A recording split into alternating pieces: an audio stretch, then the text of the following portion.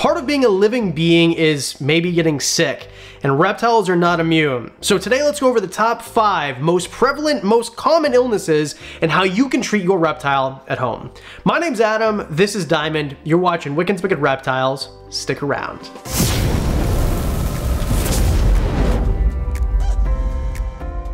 So to be perfectly clear, I'm not against vets, and I think that certain things, a lot of things, you need to go see a vet for. So this is not an excuse not to go to a vet. I'm not saying that do these things and don't ever go to a vet. If you do these things, you're okay. Vets know more than I do. So take everything here with a grain of salt, but I'll explain as we go. I think the number 5 most common thing is stuck shed. Now this normally isn't a big deal and probably the easiest one to rectify. Now this usually happens on snakes. So let's say a ball python, for example. Now, actually, first of all, it can happen to lizards too. Here's a great example. This is a blue-tongued skink. This isn't really stuck shed. Well, it was, but we did the first step, which is taking a bath, giving this animal a bath, and the shed came right off, basically immediately. And things like, say, ball pythons or reticulated pythons, you'll see on Brian Barchuk's channel all the time, he has stuck shed issues with his reticulated python. Now, this isn't really an issue with humidity, which can be an issue if your humidity isn't proper. Sometimes you'll have stuck shed on your animals. It's just that big snakes often don't shed in one piece. So, just like Brian shows you on his videos, you take an animal, you put it into a bath, and then that gives it a little bit more humidity, it gives it a little bit more, I guess, moisture between that skin and the shed skin and the new skin to loosen it up, and then you can help the animal. Never rip it off, but you can kind of gently massage it off if you want, using your hand, a cloth, whatever. The first step to avoiding stuck shed is to make sure that you have the proper parameters. Things like the proper humidity level, for example. If you have the proper humidity, most of the time you're not gonna have stuck shed. It's still possible, but a lot of the times, things that need more humid environments, like say Indonesian blue tongues or ball pythons, to keep with this example, they're going to need higher humidity. And the reason that you're having stuck shed issues is because you don't have that. Leopard geckos is another great example. If you don't give a humid hide to a leopard gecko, it can have stuck shed issues, and this can be more difficult because baby leopard geckos and leopard geckos in general are kind of dainty, they're more fragile, so it's more difficult to help them out. Eye caps are another thing. Stuck eye caps are part of stuck shed because snakes' eyes don't blink, so when they shed their skin on their body, they shed their eye skin too. Sometimes the eye piece of skin, which is called the eye cap, will just get stuck, and then you have to peel that off with tweezers. If you don't know what you're doing, go to a vet. So proper humidity, humid hides during shedding, and overall, I mean, it's not the most difficult thing in the most part. If you are stuck with the stuck shed, go to a vet, don't try to force it.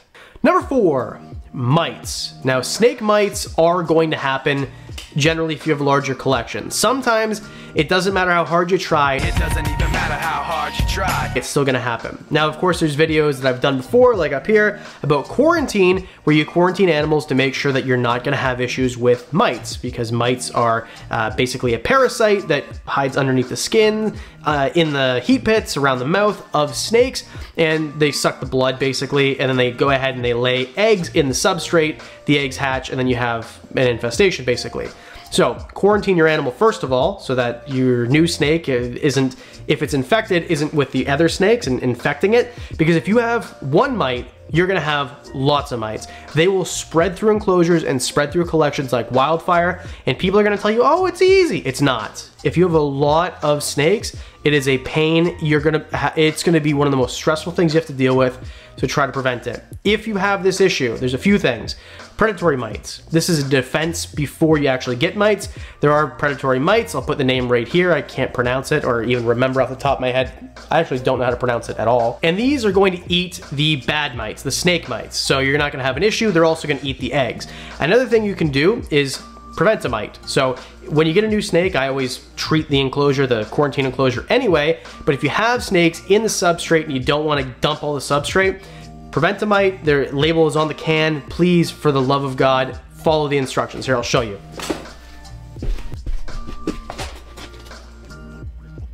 Instructions are right on the back of this thing. Follow them. I'm not even gonna repeat them. I want you to read them.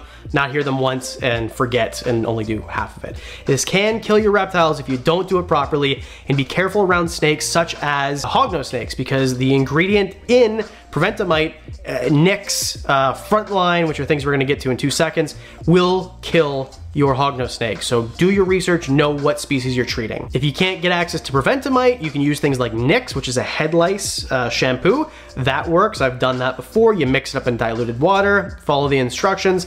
Also Frontline spray. Again, do more research. I'm not telling you how to do it, I'm just telling you these are the solutions. And there's a video right here about mites, and there's a part 2 as well you can find in the description of that video. The way you're gonna know if your snake has mites, if there's little black things crawling on them, if the animal is bathing more than normal. Like if you find a Dumeral's boa in its water, chances are it has mites. Also, the snake is going to shed more often. So if you see a snake shedding every couple weeks, I mean, it's trying to get rid of the mites is what it is. Number 3, clogged pores, femoral pores. Now here's a picture of a bearded dragon's pores that are clogged. And here's a picture of a bearded dragon's pores that are not clogged. You see the difference. Now, the reason that things like bearded dragons, iguanas, jeweled lacertas have femoral pores, the males, is so that when they're scurrying along on branches and logs and rocks, they're kind of producing these oils. And the oils have a scent, and they're marking their territory. That's what it's for.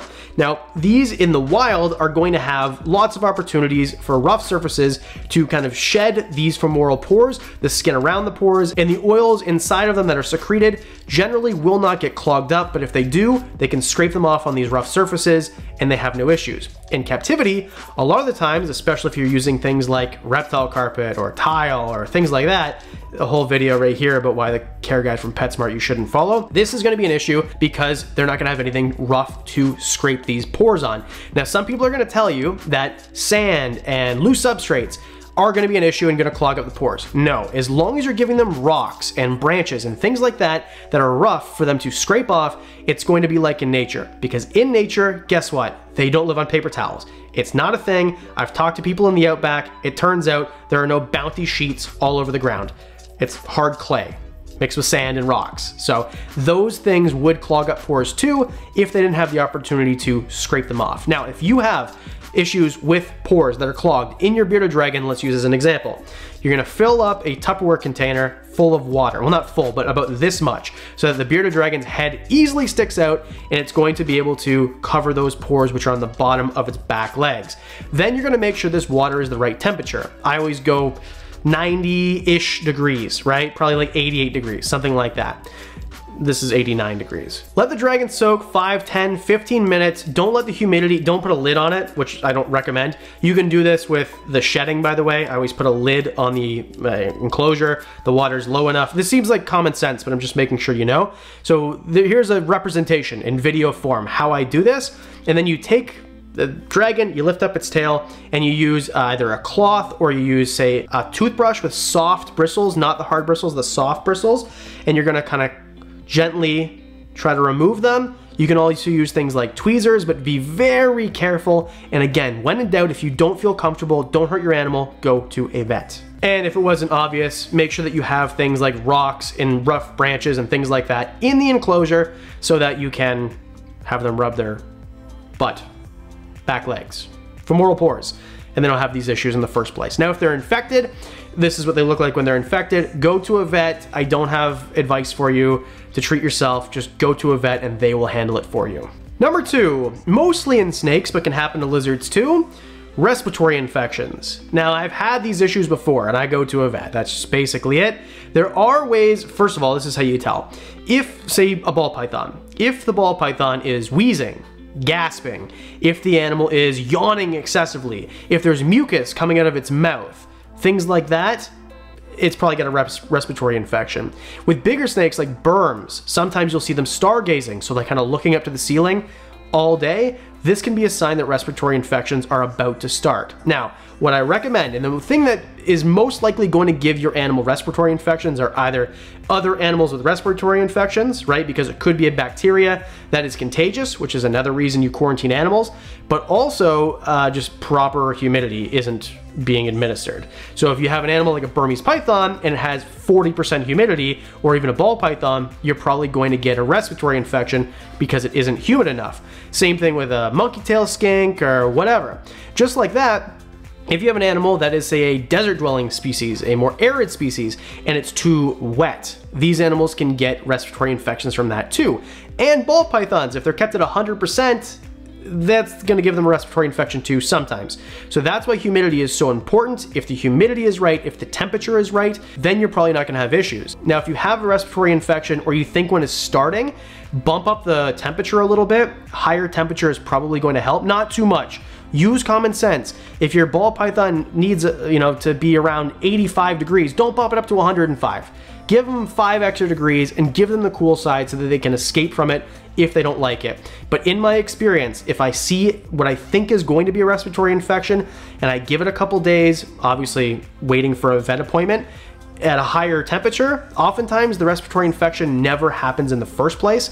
Now, if you've already seen nasal bubbles and bubbles around its mouth and wheezing, generally it's too late and you're gonna have to do drugs at the vet. Don't administer drugs yourself. You're gonna have to get medicine from the vet, so go to a vet, period. I know it's expensive and it's a pain in the arse.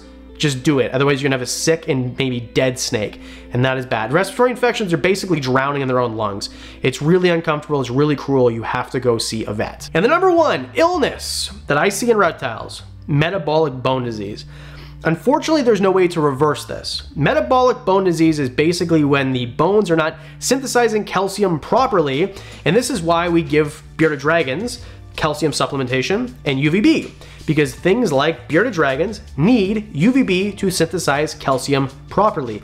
Otherwise, their bones don't process calcium properly and their bones start to change shape and don't work properly, and that's why Bob, my jewel Lacerda, would walk around like this. He had severe metabolic bone disease when I got him.